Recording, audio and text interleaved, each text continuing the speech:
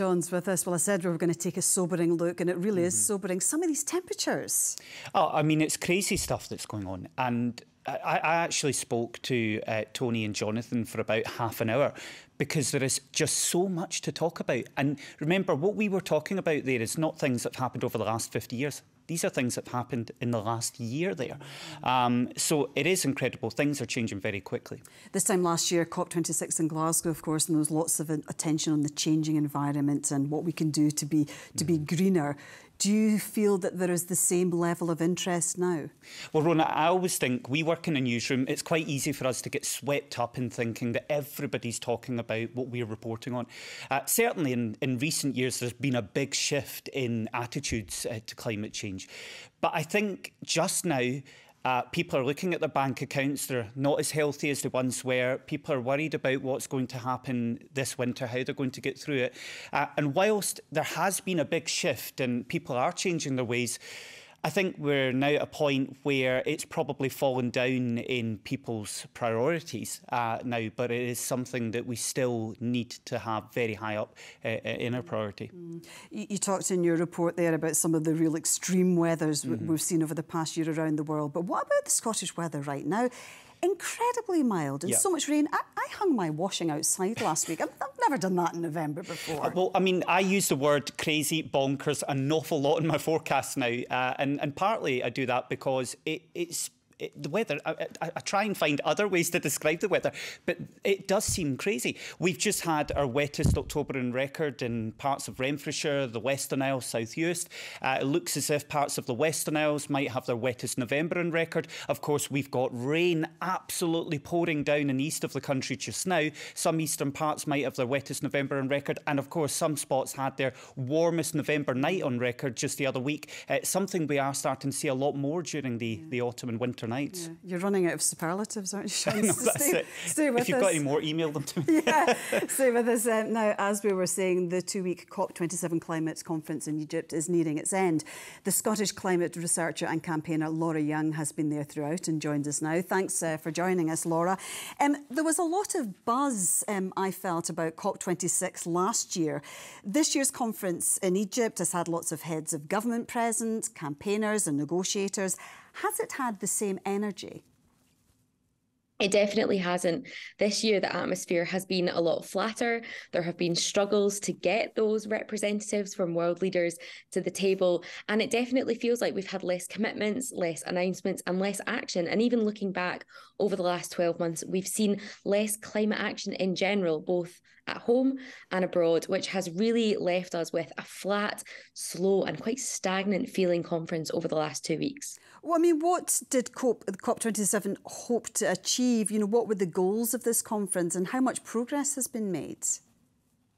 One of the biggest topics coming into this conference was about loss and damage. And this term is a type of climate finance, money that needs to come from rich nations to climate vulnerable nations. And some good news is that we saw the First Minister, Nicola Sturgeon, putting on £5 million of extra funding to loss and damage. And she did that not just because it's the right thing to do, but actually because she came to COP and met with lots of representatives from around the world. One of the roles that I have here is being a Tier Fund ambassador, and she met with some of my colleagues, one of my friends, Fred from Kenya, and heard stories and put that money on the table. But what we haven't seen is the domino effect from other countries. We've not seen new money pledged and not enough money pledged. And that was the biggest theme coming into this COP, was to get that money on the table. And we are sitting on Thursday with only a couple of hours, couple of days left, and we still haven't made that up. And why are the developing countries reluctant to do this then, just because they don't have the money at the moment? Well, loss and damage finance is for rich nations to pay for the loss and damage to life. And even in those packages, we've seen how so many countries around the world are being impacted and have been impacted by climate change. And so it's important. But I think there's been a lot of distraction in the last year from many nations around the world with everything we've been going through, that this topic hasn't been top of the agenda. But it's so important that Bigger nations like the UK more widely, the US and other really rich nations do help out and provide this vital finance for all of the communities who are suffering just now. The head of the UN said in his opening statement to the conference that we are on a highway to climate hell with our foot on the accelerator. Is there anything that's happened this week that indicates that things are going to be slowed down? Well, actually, what's going to happen is we're going to have to speed the pace up. We've already heard rumours and probably expectations that this conference is going to overrun by 1 or probably 2 days. And so we're going to need progress to happen quickly, both in the negotiations here in Egypt for the text to be approved and actions and commitments to be made. But then we also need, over the next 12 months and beyond, more action to be put in place after a year where we really have not seen much change in terms of projections of global warming or bringing down of carbon emissions. OK, Laura Young in Egypt, thank you very much indeed for joining us this evening. And Sean, you know, so many politicians, as Laura was saying, that have gone to the conference, opinion formers, campaigners, but ultimately we are all responsible, aren't we? Absolutely. And what I would say is economies go through their good and bad times, wars come and go. But the one thing that's going to be here through our whole lifetime, the one thing that's going to be consistent is climate change, and we need to get behind it.